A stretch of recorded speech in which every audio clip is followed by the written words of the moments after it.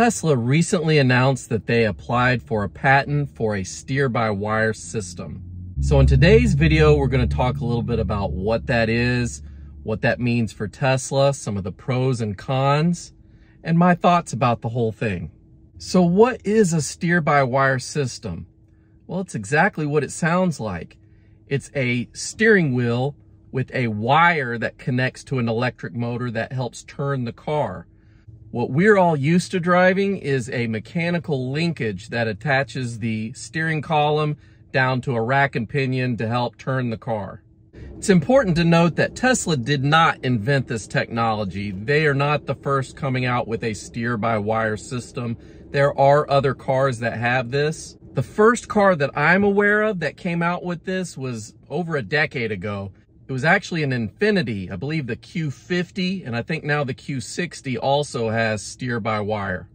Now, what sets the Infiniti system apart from all the others is that they still have a mechanical linkage as a backup. It's important to note that if you are going to have a steer-by-wire system, NHTSA requires that you have a redundant backup system. It doesn't have to be a mechanical linkage. It could be a redundant steer-by-wire system, just have two different wires with two different motors and power supplies and all the other actuators involved. But Infiniti actually has a mechanical linkage as their backup, and the primary is the steer-by-wire. All the other cars that I'm aware of that have steer-by-wire are a pure steer-by-wire system. There is no mechanical linkage as a backup. I know that the Lexus RZ450E has a steer-by-wire system. It also has a Yoke steering wheel. I've actually been in this vehicle before, and it's actually a really nice vehicle. Not too thrilled with the range, but the Yoke steering wheel in that car did feel really nice. The other cars that also have the steer-by-wire are on the same platform basically as that Lexus. So we're talking about the Toyota EV, the BZ4X, and the Subaru Solterra as well. And if you've ever seen any all-wheel drive vehicles that have rear wheel steering, such as the Hummer EV, that is a steer-by-wire system as well. And if you're a lover of EVs, then you've probably also seen online a startup company called Canoe that has steer-by-wire.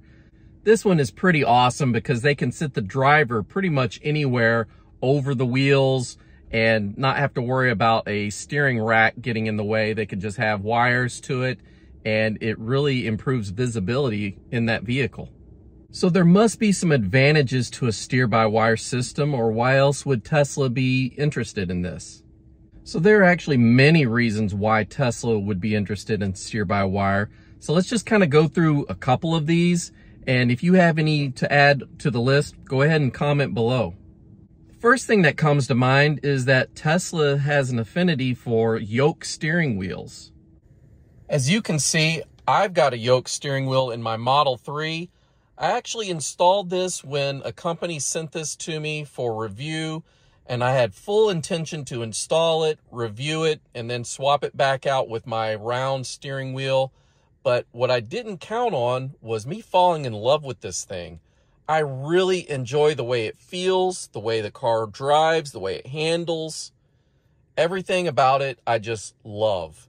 That being said, there is one downfall about having a Yoke steering wheel on a mechanical linkage car, and that is the fact that you do have to turn it several times here, a full 360, to hit full lock. And that can be a bit tricky if you are trying to do that quick. I'm not drifting the car where I'm having to spin the wheel several times. It's nothing really bad. It's just if you're at a slow speed and you need to make a U-turn, or you're trying to get in and out of a parking spot, you may be doing this and kind of fumbling with the wheel a bit. So that is the main problem with a mechanical linkage on a Yoke. But the beauty of a steer-by-wire system is that you can control electronically the ratio of the steering. And that means if you want to go full lock, instead of having to do all this, all you would have to do is maybe go this far, and that will turn it all the way. And it's usually variable as well. So it kind of depends on the speed of the car. So if you're at a slow speed, it may be more intense where this is full lock. Whereas if you're going at a high speed, it's not going to go all crazy and turn really sharp when you turn it like that. But you will just be, you know, making turns. You will only have to turn short distances like this. Another advantage of steer-by-wire is you can really put the steering wheel anywhere you want in the car because there is no physical connection. It's just running wires. So that means you could make the car a left-hand drive, a right-hand drive. You can even put the steering wheel in the back seat if you really wanted to. Second thought, don't do that. And another advantage would be weight reduction, bruh. No more heavy mechanical linkage, steering column, all the equipment that you need for that. It's just running wires with some actuators and electric motor. Tesla may also want a steer-by-wire system to help with autonomy with its robo-taxi and full self-driving. Just might make it easier to steer the vehicle without all this mechanical stuff involved because it's controlled by the computer.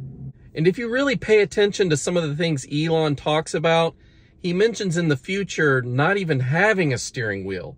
So if that's what his goal is, he's trying to minimize driver input by doing away with the driver, having the car drive itself. You won't even need a steering wheel. So therefore, no mechanical linkage, none of that stuff. You just have the computer do all the work. Steer-by-wire also has some disadvantages to it. One of them being cost. Right now, cost is high just because it's not a very common system in vehicles. And so it's just cheaper to put, you know, mechanical linkage off the shelf into a new vehicle and call it a day. And just like all technology, those prices will eventually come down to where I think it'll even be more affordable than a mechanical linkage. Another disadvantage, and probably the biggest one for me personally, is going to be the lack of steering feedback. What I mean by that is, as it currently sits with the mechanical linkage, you can feel vibrations in the steering wheel as you go over different surfaces. With a steer-by-wire system, you don't feel that because there is no physical connection from your steering wheel to the wheels.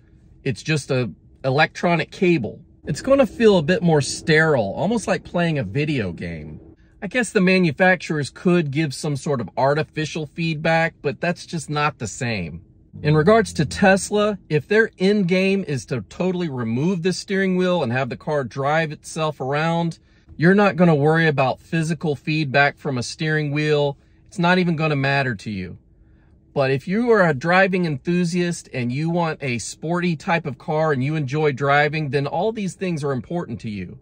It's my personal opinion that Tesla should not have a steer-by-wire system in the Roadster because I think the Tesla Roadster should be a driver's car. Trust me, nobody wants to be driven around chauffeur style in a Tesla Roadster. You want to get that thing on the road and you want to rip it. So Elon, if you're watching this, my guy, do not put steer-by-wire in the Tesla Roadster. So Tesla hasn't announced yet which vehicle is going to get steer-by-wire or when that's going to be released. There is some speculation that it might show up in the new refreshed Model 3, codename Highland. They're saying it's possible it could show up in the Cybertruck or maybe some other vehicle in the far-off future. Who knows? So I know you guys have opinions about this. Go ahead and put them in the comments below. So that's all my thoughts for right now about steer-by-wire. What do you guys think? If you like this video, let me know by hitting that thumbs up. Please consider subscribing. I've got a lot more content coming. I'll see you guys in the near future. Take care. Bye.